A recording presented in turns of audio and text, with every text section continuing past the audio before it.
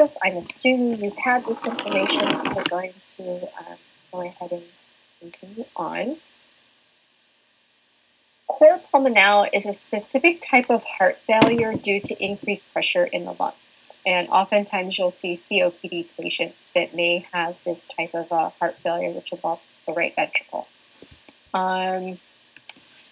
We're going to really get into heart failure during our next lecture, so I'm not going to spend any time on this one. So you can read this slide. I don't think there's going to be maybe one question on cor pulmonale, but I'm sure that's going to play a bigger role when we talk about heart failure next week.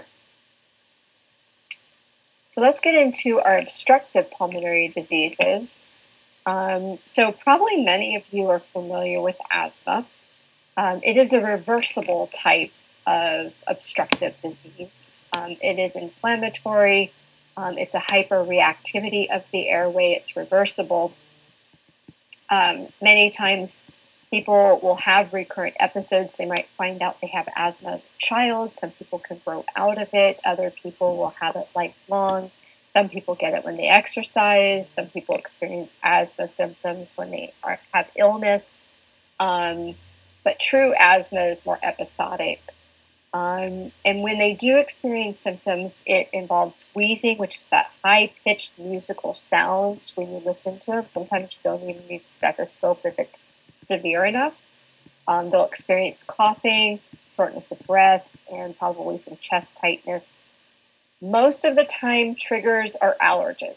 Like I said, it can be exercise, it can be pollutants, it can be occupational exposures, having respiratory infections, sinusitis, sensitivities to certain drugs or food, exposures to cold air or dry air, and even gastric reflux, which is kind of what's doing is kind of aspirating into the lungs, which is the trigger. So this is the pathophysiology map, comes straight out of your textbook. And so you see, you have the triggers, whatever the case may be.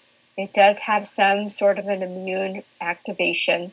Mast cells, all of those are inflammatory, causes vasodilation. So if you think of vasodilation happening in the lungs and this increased capillary permeability, what you have is you have fluid migrating into the alveoli. At least into the interstitial sections of the lungs. So it's coming out of the vasculature and it's migrating interstitially, and if it becomes severe enough, it will migrate into the alveoli as well, which obviously oxygen can't get through fluid, so that's going to cause issues with hypoxemia. You also have issues of spasming of the bronchi. So the bronchi are narrowing. So the pathway of airflow becomes restricted. This vascular congestion occurs, edema occurs. Now we're all talking about the alveoli in the lungs. Okay? Secretion can be manufactured or created in the alveoli, and basically it obstructs the patient's airway. So you see a picture of how this is happening is the mucus strands that occur, the swelling of the mucosa causing a smaller air or a smaller pathway for airflow. When that gets occluded by secretions, there's very little room for air to get past.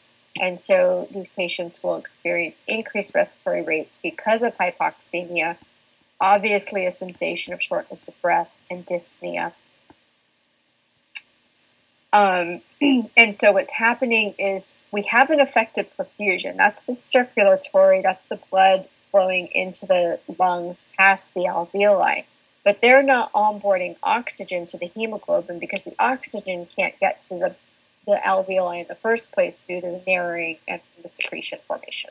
Right? So the body will try to compensate through hyperventilation when it detects that there's a change in oxygen saturation.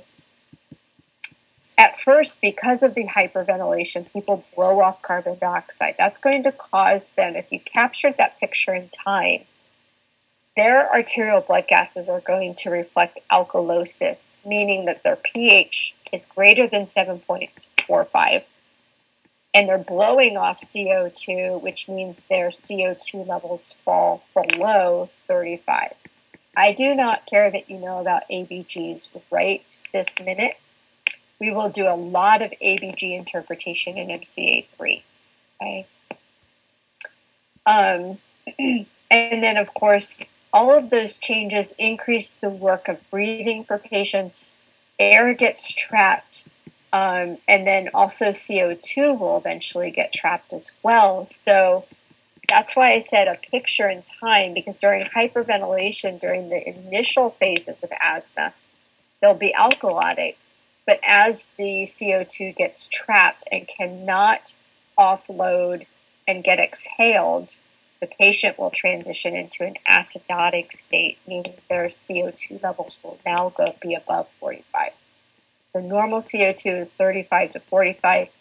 Less than 35 is respiratory alkalosis, and greater than 45 is respiratory acidosis.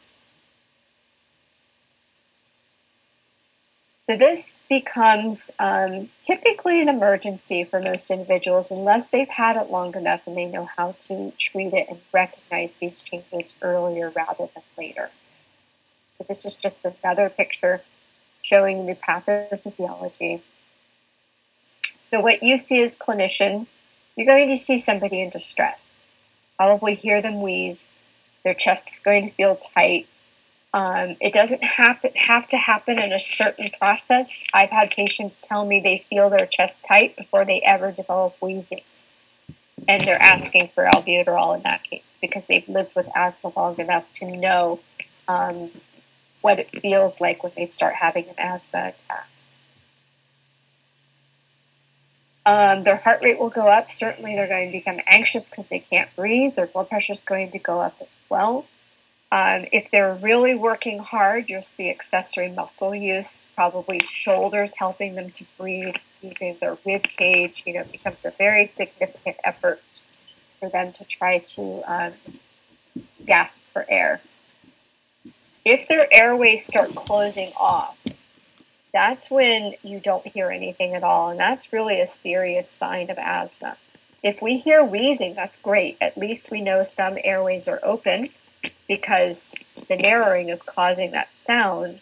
But if that sound disappears and they're still struggling to breathe, that means their airways are now effectively closed off altogether, and they're not going to be able to get any level of oxygen, and they're going to deteriorate very rapidly, requiring emergency intubation and ventilation most likely.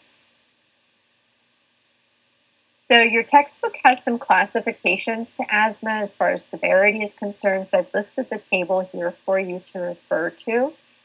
And then impairment, it just depends on the patient. Most patients are taught how to use a peak expiratory flow meter, but every asthma patient that I've ever encountered never uses it. So, ivory tower asthma treatment is what I call it. So anyway, looking to see where that slide is. Okay, so that slide's a few slides away for right now, so I'll show you that. If they have a lot of asthma attacks, their condition's going to be a little bit more serious than somebody who has infrequent asthma attacks. So oftentimes when somebody comes in with a history of asthma, the healthcare provider is asking them, have you ever been hospitalized with asthma? Have you ever, or do you take corticosteroids? Because that could indicate a more severe type of asthma. Have you ever been intubated or placed on a mechanical ventilator? All of those give us ideas about how serious or severe their asthma is for that patient. And we worry more about those individuals. They may ask for a respiratory therapy to come perform lung function tests. So we might ask them to do an exhaled volume. We might ask them to measure the vital capacity for these patients. Ultimately, complications basically lead to respiratory distress and even possibly death. They could go into respiratory arrest depending on how serious their asthma attack is and if they are able to either rescue themselves or seek medical attention to help reverse the attack. Status asthmaticus is not that common. However, it is the most serious form of an asthma attack. It is life-threatening, and these individuals deteriorate very rapidly and need very aggressive emergency treatment to rescue them. To the point that if they do need to be paralyzed, which we can do with medications, they will need to be intubated and placed on a mechanical ventilator. And sometimes putting them under sedation or even anesthesia will stop the asthma attack so that they can be treated. But that's a very severe, rare instance. I'm going to skip this. The interventions we'll talk about. This is basically your classification. I believe this comes directly out of your textbook as well. And my screen's cut off. So basically, asthma is really treated as a primary care issue, in other words, outpatient. You typically aren't seeing patients admitted with asthma unless they end up in a serious health crisis, or if they're being admitted for something else and they have asthma in their history. And again, this dictates mild, moderate, severe, or life-threatening, and then this helps the clinician decide how to manage that patient and in what facility, outpatient versus inpatient, should they be managed. Don't really, do too much with this slide. It's more of an explanation than anything else. So asthma medications, there's a variety of them. Probably the most common one is the rescue inhaler albuterol. It's a short-acting bronchodilator. People with asthma should carry this with them at all times. And this is that go-to inhaler that when they feel an asthma attack coming on, they reach for this to treat it. We can give the medication nebulizers in the hospital. So that's what you see in this image up here. If you haven't seen one yet, this is kind of that almost pipe-looking thing. We put the medicine in the canister.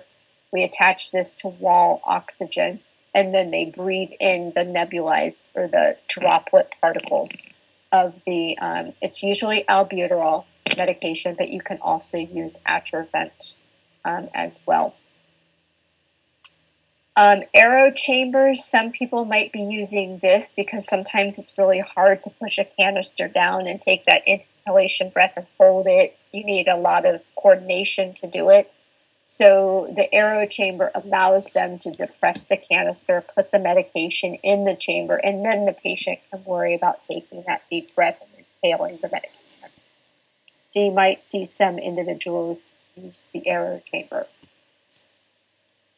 This picture is basically your dry powdered inhalers. Some people might be taking as well. They come in little discs that they take dry powder inhalation through. Singulair is more of a medication to kind of reduce leukotrienes, which are thought to cause asthma attacks. May or may not be on these type of medications. And then the corticosteroids that you see being used in the hospital, such as Solumedrol, Solucortef, you may be asked to give this medication IV, especially if these patients have been on corticosteroids at home, and we need to say take them off of it to go into surgery, and so they need to go ahead and give this type of medication, or they're coming in through the ER in an attack.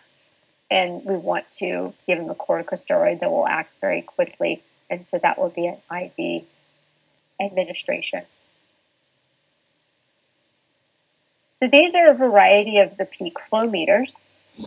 Every asthma patient should probably have one, but whether or not they use it is certainly an individual decision. The idea is that they measure their pulmonary function on a daily basis.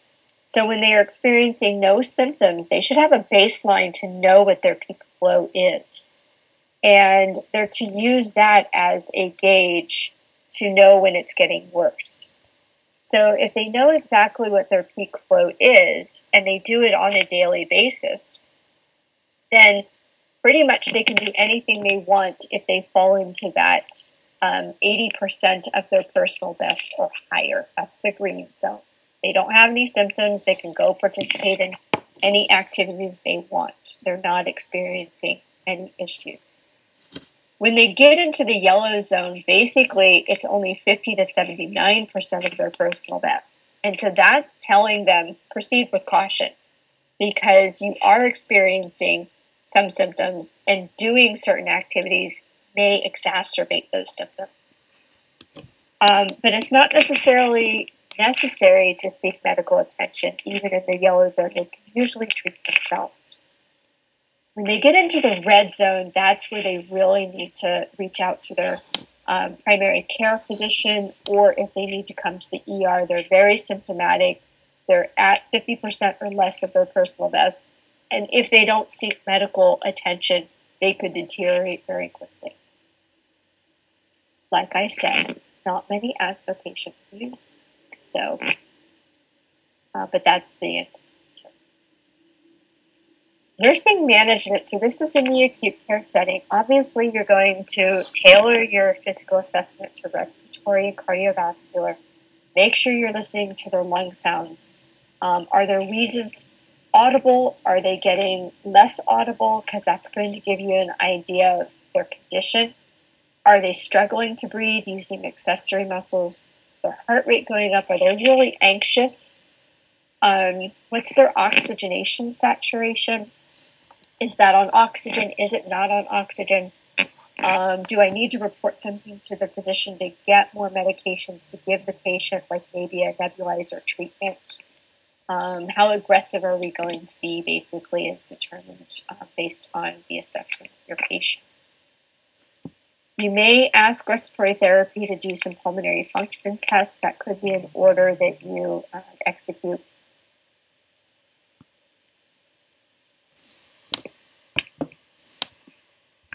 So getting into COPD, that pretty much wraps up asthma. Remember, a lot of our interventions are very much the same for any type of respiratory problem. Okay? Trying to optimize their breathing, trying to open up airways if that's the cause of their work of breathing or their increased work of breathing. And then basically managing symptoms, improving oxygenation. So COPD, we know COPD occurs primarily in our smoking patients. People who have been cigarette smokers for years, maybe cigar smokers. It could be an occupational hazard. Maybe they worked in a mine. Maybe they worked around noxious gases or particles. I've known of individuals that were truck drivers, never smokers, but they carried very volatile, toxic agents. So those particles and gases they were exposed to on a daily basis, and they ended up developing COPD. So there's a variety of reasons as to why. It could be genetic. You could have a patient who it got passed down from their parents as a genetic component, and that's a specific type of, I think it's alpha antitrypsin genetic disorder, if they could end up with COPD. And typically that affects your younger patients, your 20, your 30-something. COPD typically is really reserved to middle age or late in age populations. This is the pathophysiology, again, comes directly out of your textbook. So you see whatever particles, gases, whatever the cause is, inflames the airways. It causes over time remodeling, in other words, misshapen alveoli that become less elastic, less able to offload CO2 and onboard oxygen. And so there are some permanent chronic changes that occur in these patients.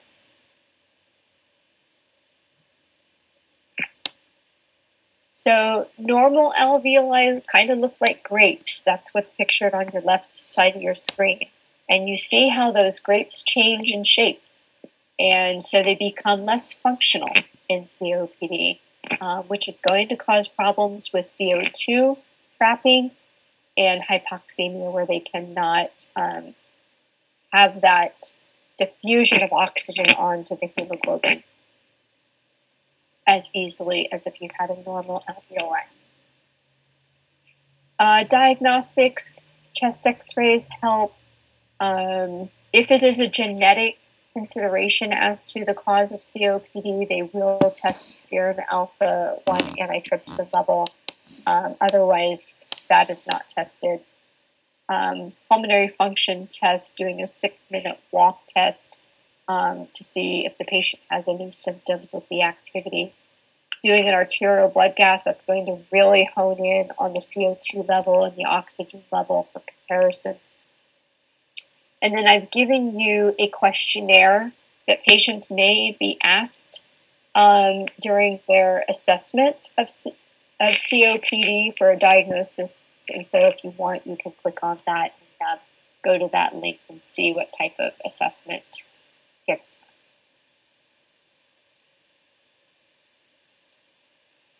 So there is a severity classification for this as well, and it's GOLD, Global Initiative for Chronic Obstructive Lung Disease.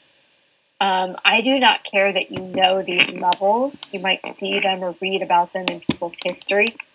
But basically, it's based on their forced exhalation volume in 1 second, and that's through pulmonary function testing. So you get a baseline, and then you get, depending on what it is, well, you predict it for the patient, and then depending on what it is, you end up getting mild, moderate, severe. So as it gets worse, obviously, you get down to the very severe level at GOLD 4. But again, the only reference I would make to this slide is if you read it and somebody's history physical and it says COPD GOLD 4, then you know how severe that disease is for them. And that's really, for a nursing standpoint, all that I will extract from this information. We don't diagnose, so don't worry about using this to diagnose somebody. Signs and symptoms, certainly they have a cough. They're probably going to be consistent sputum production. Oftentimes, if you do have smokers, you might hear it referred to as a smoker's cough. And it sounds very wet or productive. They may wake up coughing in the middle of the night or wake up in the morning coughing and maybe even expectorating sputum. They may not be able to do some of the activities they used to. They might be climbing a set of stairs, and that's becoming more and more difficult for them. They become more short of breath. If they do have sputum, you're going to probably hear that as adventitious breath sounds, and you would document that most likely as bronchi or coarse breath sounds. They may or may not have chest tightness. It depends if they're going to have weight loss or anorexia, but if you're struggling to breathe and you're doing that pretty consistently all day long, it may affect what you eat, because you can't take the time to eat the food, because when we eat, we stop breathing.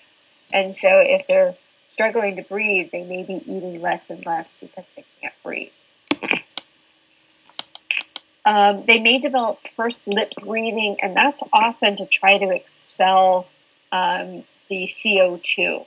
So what they're doing is they're lengthening their exhalation time to try to offload some of that CO2 as a compensatory response to that CO2 trapping. As the alveoli change and the air gets trapped, they may get a larger chest expansion. So that's that barrel chest, that their chest gets bigger and bigger over time with all those alveoli that get misshapen and start trapping air. So COPD can have a crossover of bronchitis and emphysema, and so what they've done is they've taken out, there used to be, back in the day, it used to be if you had COPD, you either had emphysema or you had chronic bronchitis. You can have chronic bronchitis without having COPD. So basically the definition of COPD has changed over time. So now chronic bronchitis is an independent disease, but you also can see it in COPD, but it doesn't have to be there to diagnose somebody with COPD. In order to be diagnosed with chronic bronchitis, the criteria is that you have a persistent cough with sputum production 3 months out of the year for 2 years straight. So that pretty much will get you that diagnosis. Emphysema, again, can occur in COPD, but it can also occur independently, so it doesn't have to occur in COPD. What happens in emphysema is you get a destruction of the alveoli, but it's not fibrotic. So typically when the body has injuries to it, it likes to replace it with scar tissue. That's a very fibrotic type of tissue.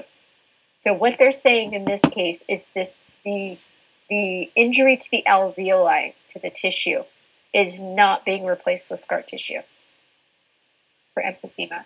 However, you do get a loss of elasticity in the alveoli.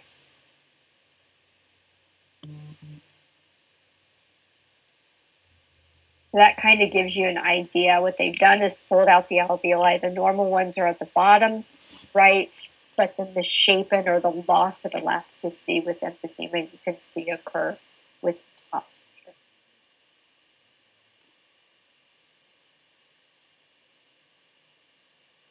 What happens with COPD patients in general, with these alveoli that become changed and chronically changed, is this tissue can develop into what's called blebs and bulla. The blebs are like air-filled cysts, and you can see that at the top of the screen. They form on the outside of the lung. They can pop, and when they pop and rupture, they can cause pneumothoraces, which may require a chest tube. The bulla are actually at the alveolar level, and basically they are usually associated with emphysema, and because they take up more and more room, they're going to displace other healthy alveoli or tissue. So they may have to go in surgically to do wedge resections from the lung and take these changes in alveoli out.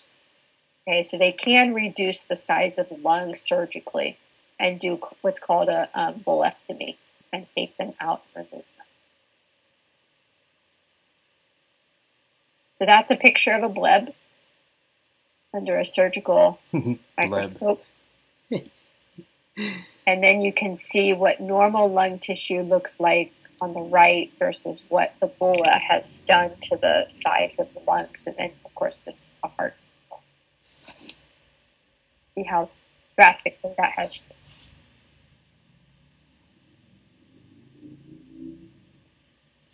Okay, so some of the same medications you learned about with asthma are going to be the same ones we use for COPD. The short-acting beta adrenergics, the long-acting ones, the inhaled corticosteroids, oxygen, and then, of course, we talked about some of the surgical therapies that they can do as to reduce the lung size if they need to. In very severe forms of COPD, they may need lung transplants, but that is very difficult to get. There's not a lot of donors, and there's a higher risk of rejection with lung transplantation. You also must have the ability to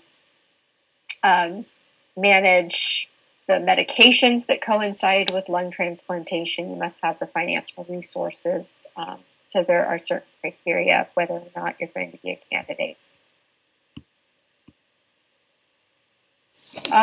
Nursing interventions, again, nutrition. That's going to probably be small meals multiple times a day, because sitting down and engorging themselves, they may not have the energy to eat a large meal.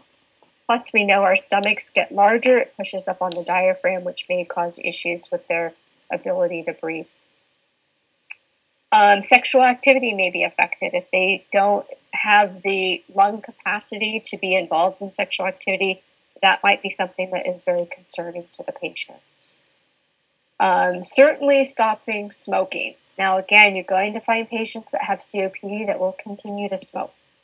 It is an individual choice. We can only do so much, but giving them the information and the resources to try to get them to stop will be ideal. Avoid anything that might irritate the lungs or cause some type of bronchospasm. They also might find themselves not being able to engage in certain activities. So finding periods during the day where they've rested, where they can engage in that activity, and that would include sexual activity as well. But they're going to possibly have to take more rest periods. Ideally, we don't want them to confining themselves to their homes and to chairs or beds because they can't participate in activities. That's only going to make things worse. But being able to maybe do a burst of an activity and then rest and then, resume that activity when they've regained their strength. A lot of psychosocial considerations, especially if it's contributing or interfering with their everyday livelihoods. And then when to seek medical care, which of course, if they're having more and more struggles breathing, medications aren't working. Usually any signs of respiratory infection could exacerbate their condition. They're going to need to report any signs of illness to the patient, to the physician, just to make sure they don't get into a serious medical condition. So we talked a little bit about arterial blood gases with COPD patients. So because of the, they hold on to CO2, carbon dioxide, when we do blood gases on these patients, their carbon dioxide levels are going to become normally abnormal, which is going to fall above 45. Typically, you'll find COPD patients that might even have values in the 50 range. That means their pH might be below 7.35 because they're going to be in a constant type of acidosis related to their respiratory condition. The body will compensate for that to a degree.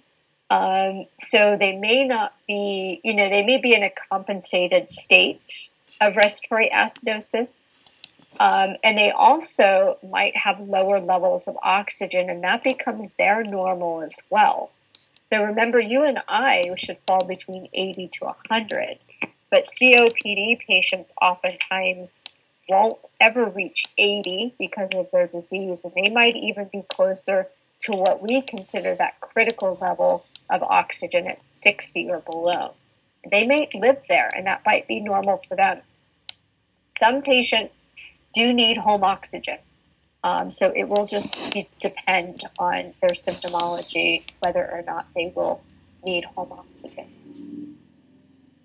Complications. So because of all of these changes in the lungs, the pressure in the lungs change too. And that's going to cause what's known as pulmonary hypertension.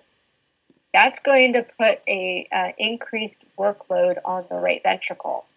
And over time, if the right ventricle is asked to pump against this higher pressure, that ventricle can fail.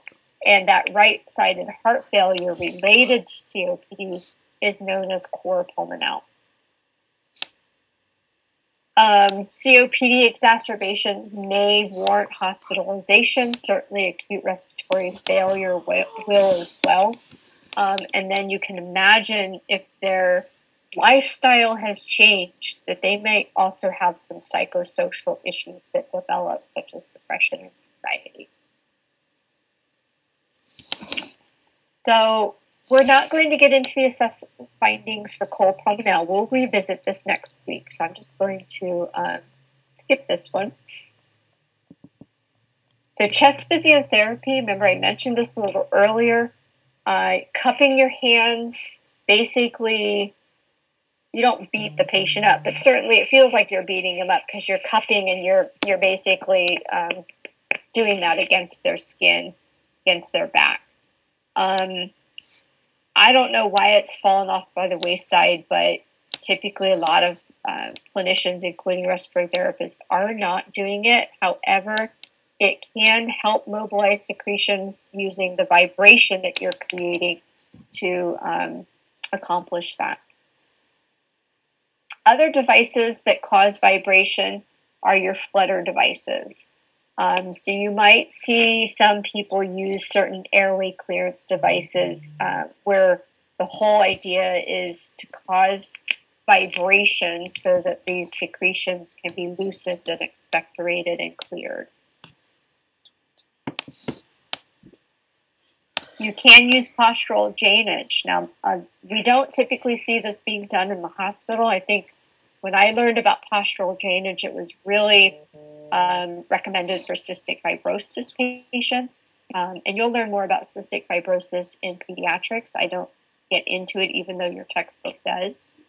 But you may see that we are changing their positions so that we're trying to mobilize the secretions and facilitate them being expectorated.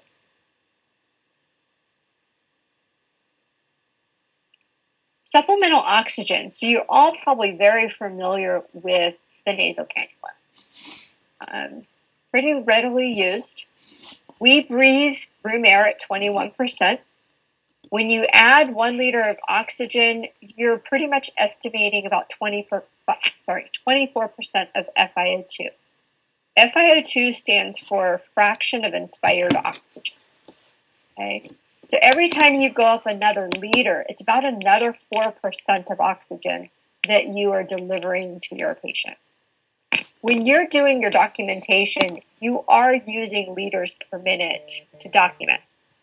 But I want you to have an idea of what concentration of oxygen you're actually delivering.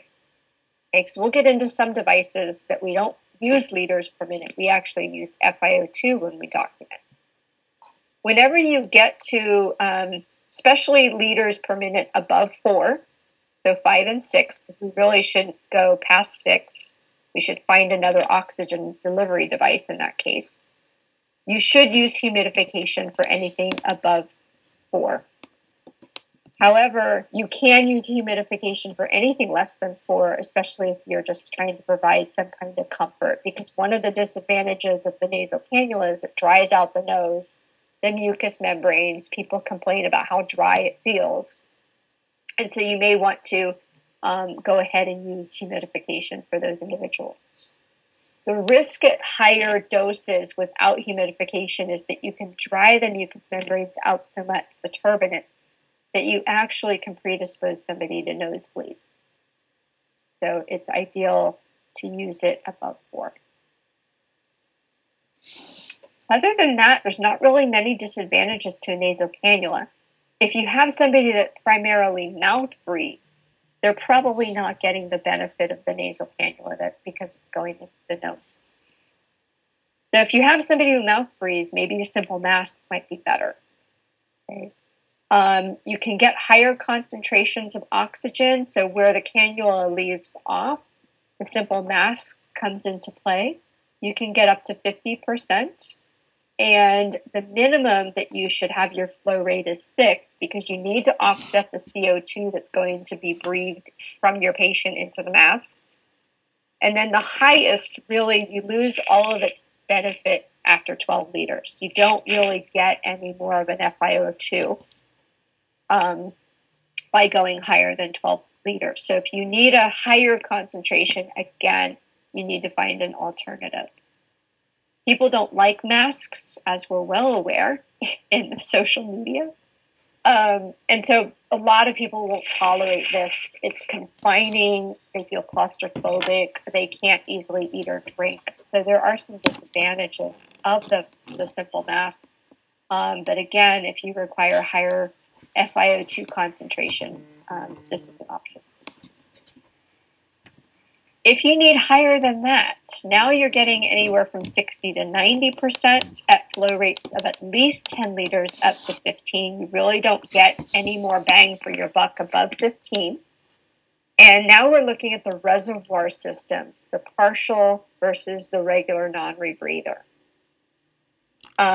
What you will find in the non-rebreather is actually when you pull it out of its packaging, you will see only one disc on one side. So you see here, I have a picture where there's discs covering the holes on both sides on your right picture. they're not packaged that way anymore.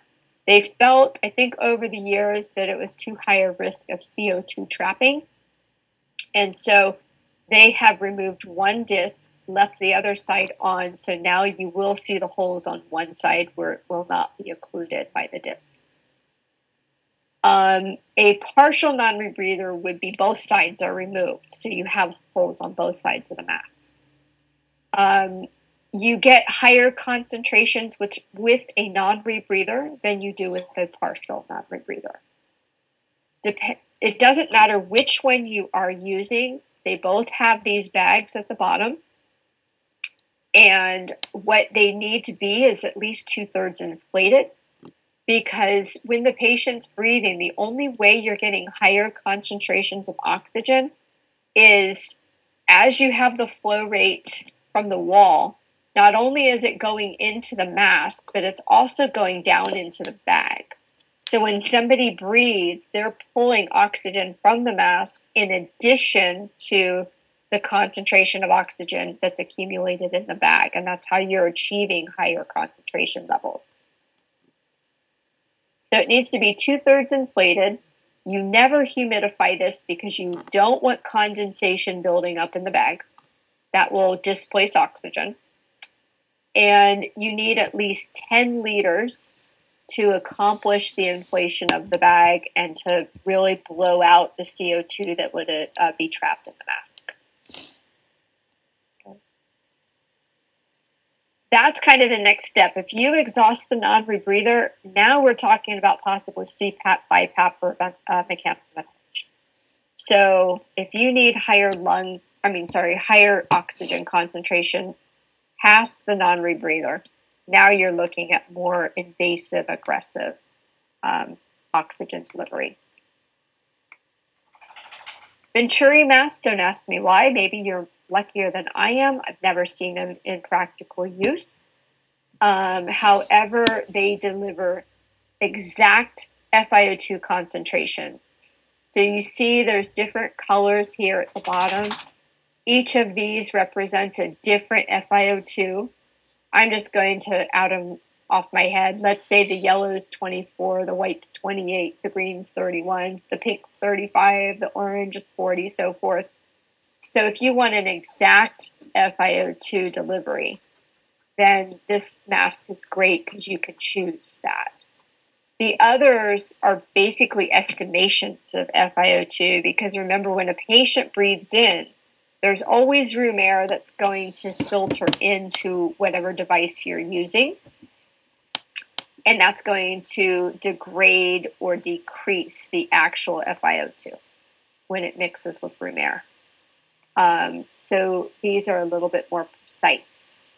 But again, never seen it used in a clinical setting. And I can't say why. So when you are using any of the humidification devices, I'm going to go back to the slide in a second, but you've got the trach collar and you have the pelican mask. The trach collar, obviously somebody has a tracheostomy, which is an opening in the neck, versus the pelican mask, which is a mask, but it's less confining because it has an opening at the top. Both of these need this setup where you have the sterile water in a container, you have a corrugated tube that connects to this end here, and then that connects to your, this all gets connected to the flow meter, but actually screws into the flow meter. You don't get to just put it on the nipple that's at the end of the flow meter. And when you document something like this, what dictates your FiO2 is this dial. There are numbers along this dial that will tell you 40%, 50%, 60%, and so forth. And then as you can see, there's an opening right here in the white section. So as the dial has a lower FiO2 of, say, 30%, there's a lot more of that opening that will show up. That's allowing room air to come into it and dilute the concentration of oxygen. When you move this dial all the way to 100%, all of these openings right here that you see will now be occluded. It'll just be one solid plastic piece, and that limits the amount of FiO2 from room air, and therefore you're getting a much higher concentration of oxygen, which is why these devices can go from 24% all the way up to 100% for FiO2, and you still do need a minimum flow rate of 10 liters per minute from your flow meter on the wall. When we use phase tents, oftentimes these are from oral surgeries, tonsillectomies, possibly, maybe nasal surgery. That's the most frequent exposure I've had to using the phase tent. The trach collars, obviously, anybody who's trach that needs oxygen will get a trach collar that's humidified. Because again, we're bypassing with the trach, we're bypassing the whole upper airway, and we're going down into the lower airway, which really needs humidified oxygen.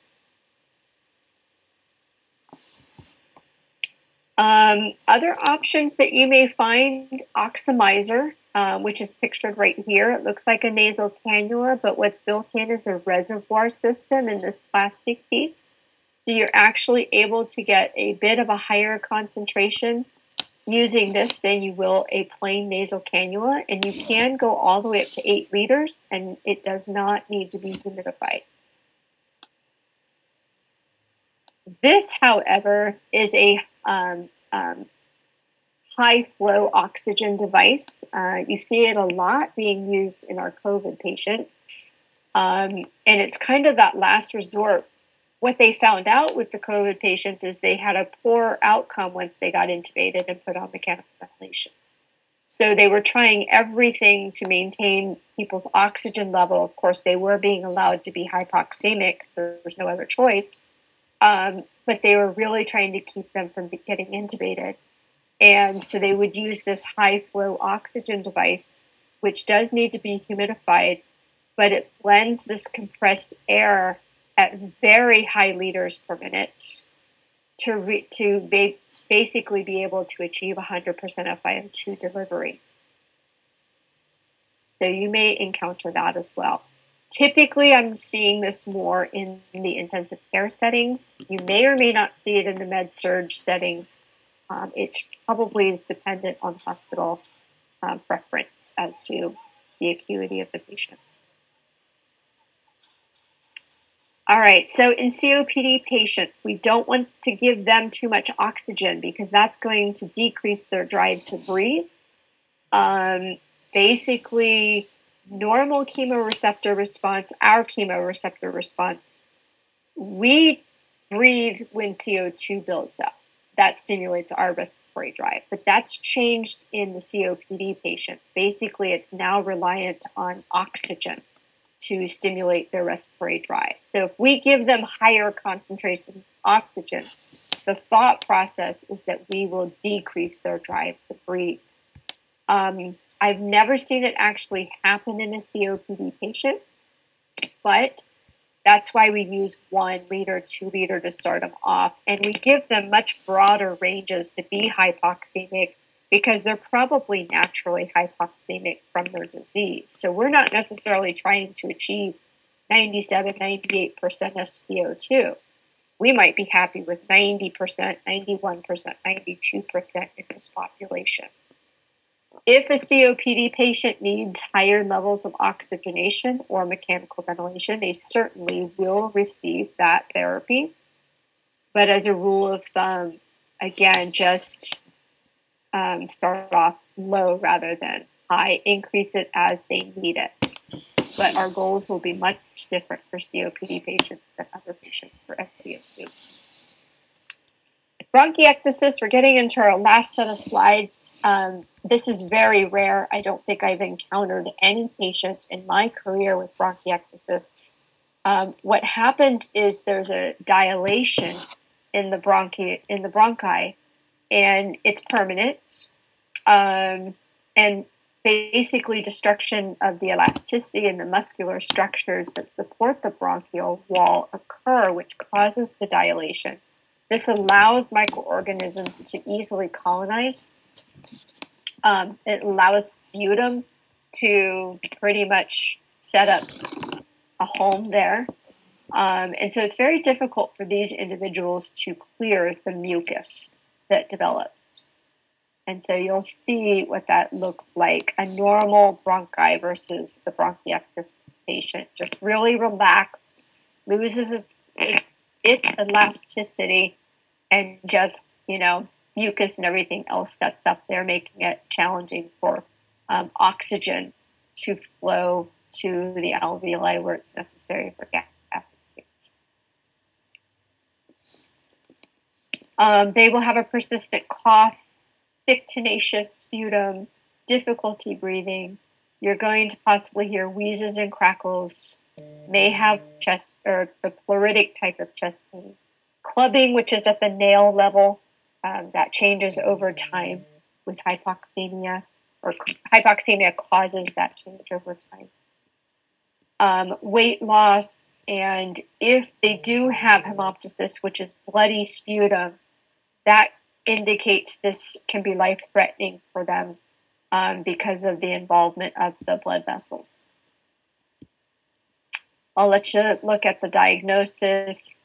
And then I know we're going to go over time a bit, but we'll finish up with trachs.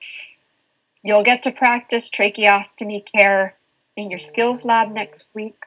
The tracheotomy is the actual surgical incision that's made, and then the stoma that is created is called the tracheostomy. Indications: if somebody can't manage their own secretions, if they need to be ventilated for some period of time, we typically don't want somebody on we don't want somebody orally intubated for more than 7 days. They might go ahead and convert that to a tracheostomy. That doesn't necessarily have to be permanent, it can be temporary. Or somebody where we need to bypass the upper airway for some reason, they may end up with a tracheostomy. Maybe they have a head and neck type of cancer, like a laryngectomy gets done for cancer of the larynx. They'll end up with a permanent tracheostomy. So there are a variety of reasons. Typically, you'll see mostly the disposable kind of tracheostomies. The metal ones are not disposable. So if somebody comes in with a metal tracheostomy, it's usually somebody who's had it for a long time. Don't throw that tracheostomy cannula out. The plastic PVC looking ones are the ones that are disposable. So this will get put in to the tracheostomy. The inner cannula goes inside of this. This can be pulled out and thrown away and a new one put in. And then the obturator is left at the bedside because if the outer cannula comes out of the tracheostomy, this will help dilate or keep that tracheostomy open. So that is used more in an emergency situation. The pilot balloon basically inflates this cup, which is at the end of the tracheostomy. All of these outer cannulas come in different sizes. They might be referred to as like 6 Shiley, 4 Shiley, 8 Shiley. And then right here, I see an 8. So that's the number for that. So if you're trying to figure out what size it is, it should be stamped on the flange of the outer cannula. These are the Velcro ties that are holding it in place. Because these cannulas go through the vocal cords, these patients cannot talk without specialized cannulas. The outer cannula for talking is called a fenestrated. It has a hole in the actual outer cannula. Typically, those are used for more established long-term tracheostomies, not the ones that are newly created. So if we cannot change the outer cannula to a fenestrated, then we can use what's called a Passimier valve to optimize their ability to vocalize. And you can involve respiratory therapy as well as speech therapy to help patients learn how to use these. And then you guys will get to do the cleaning and the care and the suctioning during skills lab.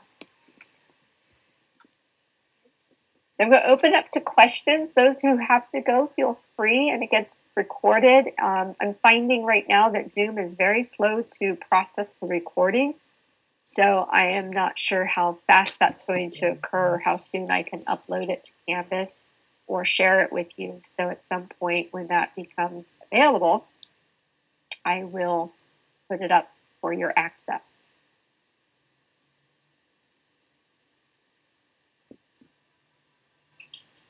I have a question. Since it's our first time in your class, what is your recommendation in studying for your exams? Oh, that's never asked. That's such a rare question. So I've put on, and I know it's not a study guide that you appreciate, but I have put up a study guide on Canvas. How I would tackle it is, first and foremost, I've done all of the stuff from your book and pulled out the information to give you more bullet points in the PowerPoints. So I would probably start with my PowerPoints, sit down for an hour or so tonight. If you take a note, make sense of those notes, organize those notes tonight. And then anything that is unclear, definitely go back to your textbook and reread those sections. The other thing is I'd start doing questions sooner rather than later. Those questions can be, now some of you, I'm not sure, if you bought the textbook, I will show this to you. If you have the hardcover, on the very first page, there is a scratch off. That opens up an access code that you go to the Evolve website and enter, and it gives you the Evolve resources for this textbook.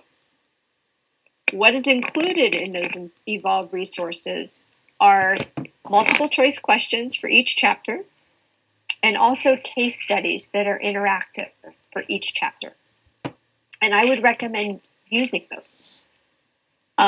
Additionally, you have the study guide to this book that is optional, that you could find more practice questions and case studies.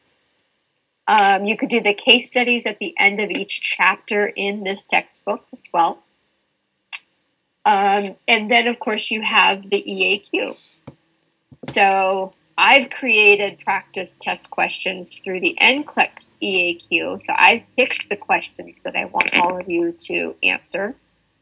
But you could I would recommend going to the Lewis EAQ. Go to the chapter that you're studying for and create your own quizzes and answer those questions. When you go through the process of answering any question, read the rationales, no matter if the question that you got right or the wrong answer. Because even the ones you get correct, you may think, maybe you just off the top of your head guessed at it, you happened to get it right, but you really don't truly know why. So embedded in the rationales are the reasons why an answer is correct or not. And that's where a lot of the learning occurs, is reading those rationales and trying to understand, why are you doing something? Why is this intervention working? Why is this lab test preferred versus another one? When you come to these NCLEX questions, now this is another thing. Bear with me. Again, for those of you who want to leave, feel free. It's not being recorded now, however. But this is on your Canvas site. Let me get to it first. Under modules, and it's under NCLEX, it's under student resources, NCLEX style question PDF. Download it, share it.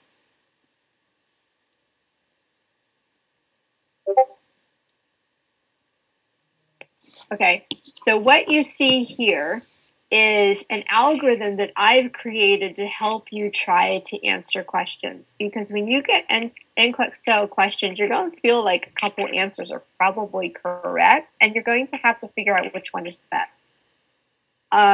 So when you tackle these NCLEX style questions, first and foremost, do you have enough assessment data in the body of the question? If you do not, then you have to go to basically an answer will probably be some form of an assessment. So if somebody says, I'm complaining of pain, that doesn't give you much information. You don't know the pain rating. You don't know where the pain is. You don't know if they've taken anything. So there's a lot more questions you need to ask. So that means one of the answers is probably continuing to assess. So if you do have enough information in the question, I have my heart rate, I have my blood pressure, the pain is irrelevant, so we didn't even ask. I have my oxygen level.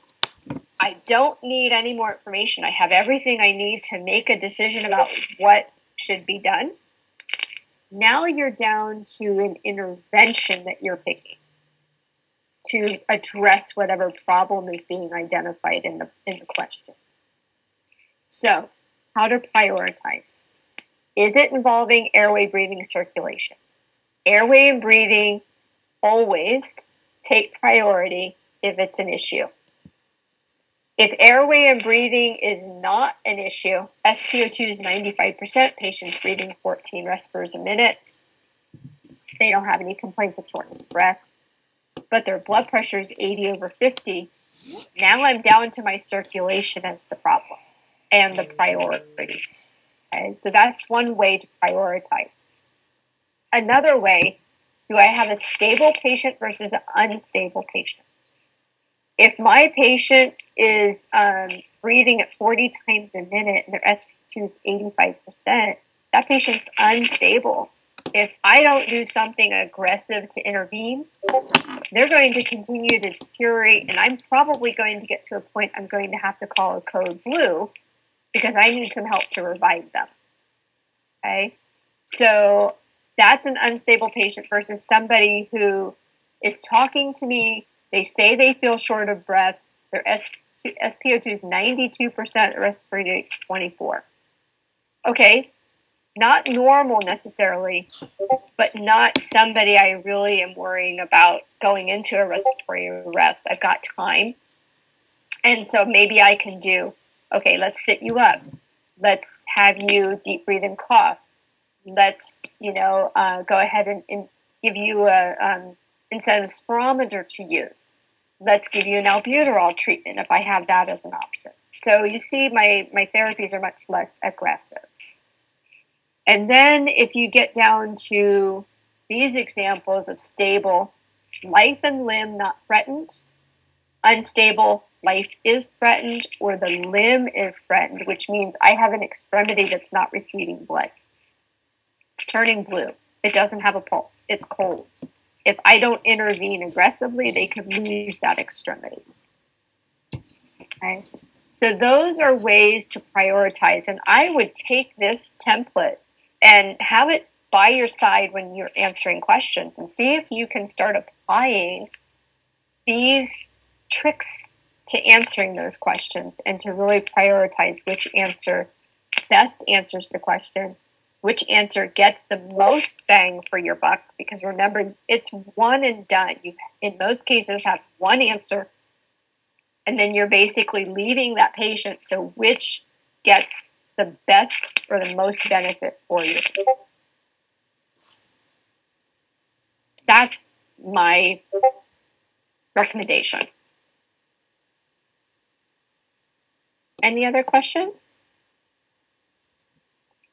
I have a question. I've logged on to the Evolve website multiple times trying to find the assignments either in the MedSurg or the assignments portion, and I can't get the adaptive questioning to come anywhere. So is it possible they haven't been released yet? They should be released. Anybody else having issues? Katie's having issues as well? I'm having that issue too. Oh, yes. They come out, was it 4 o'clock, I believe, at the announcement? Let me see something. I think I put that on a Canvas announcement as to when assignments will be released. So the practice test questions get released today at 4 o'clock, which should be now. So let me take a look.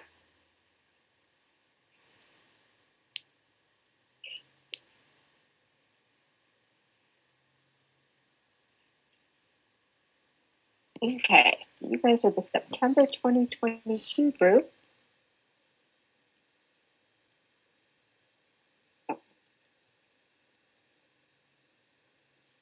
I am seeing it now. Are you? Okay, good. So maybe it was prior to the release time? Because I didn't want you to do something that you didn't have context for, and that's why I've put time limits on it. No, that makes perfect sense. It wasn't there like 3 minutes ago when I looked, and it is right now. So thank you good. for clarification. Good. Anybody else have a question? I have a question regarding the face tent. Mm-hmm. And so it goes back to the PowerPoint that was right before it, because I couldn't understand how can the face tent get 100% oxygen if it's open on the top. Because the oxygen comes off of the sterile water, because it's a different adapter to the flow meter, right? We're at a higher flow, we're at a minimum of 10 liters, and it's projected more towards the face. So the cutout's at the top, so there's less room air that's going to be drawn into the face tent, which room air is what typically dilutes the oxygen concentration with all of our oxygen devices. There's less of air that will be drawn in from the top of that cutout of the face tent. And then you have higher concentrations coming from the wall, because that dial can go up to 100%. Okay. So it's okay. So by containing it on the wall of the mask, it actually helps out. It was good to clarify. Just wanted to make sure, because it's like that. Yeah, Okay. no problem. Thank you. Anybody else? Actually, a question going back to the TB test. So with that, you said you needed 3 negative tests before you can be taken off of contact precaution. Is it possible, or airborne precaution? Is it possible to test negative and then test positive after a negative test, or is that, or usually just less likely unless something was contaminated or it got, I guess, mismanaged in the lab would be my guess. I haven't ever seen that necessarily happen. I mean, I've seen blood samples contaminated, where they're asking for a redraw because they're either hemolyzed or too diluted, or, they just weren't drawn correctly. But I haven't seen somebody test negative and then positive, because there's not really a window for TB. You come in with the symptoms, and if you have an active TB case, you should test positive from the start. So the challenge here is the collection also. So if it's not collected properly, you're not going to be able to actually grow your mycobacteria.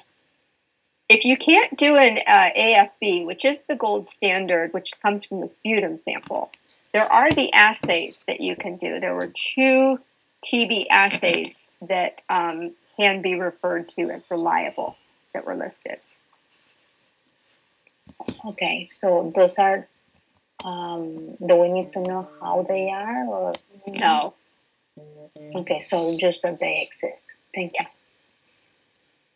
And they can be much more rapid in its results than the AFB.